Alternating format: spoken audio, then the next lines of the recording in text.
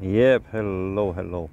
Yeah, you might remember I've been saying that it's bothering me that people feel judged or by my lifestyle.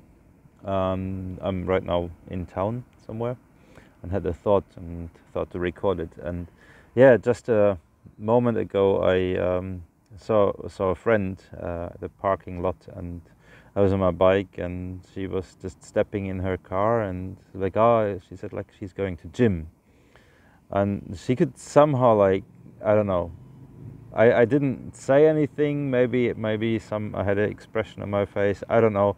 And in the second sentence she said like, none of your business, like that she's going by car to gym. And I've been thinking like, is this none of my business? Well, it feels like it's none of my business to comment on this, but at the same time, I mean, anything that we do is affecting or changing the future forever.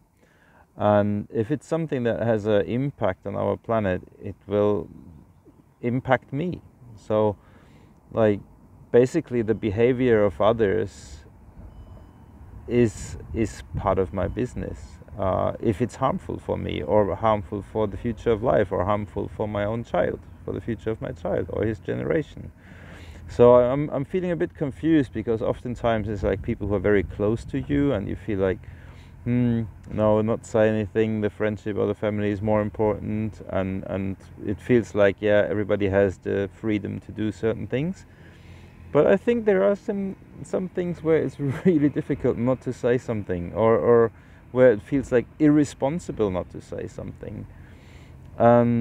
Yeah, how are you dealing with this? I'm curious to hear your thoughts. How you're dealing with this? I'm trying to always find it's a bit like when hitchhiking. You don't want to piss anyone off, especially not the driver, and still you want to be honest and not like just circumnavigate delicate topics. So yeah, tricky one. Wish you a good time. Bye bye.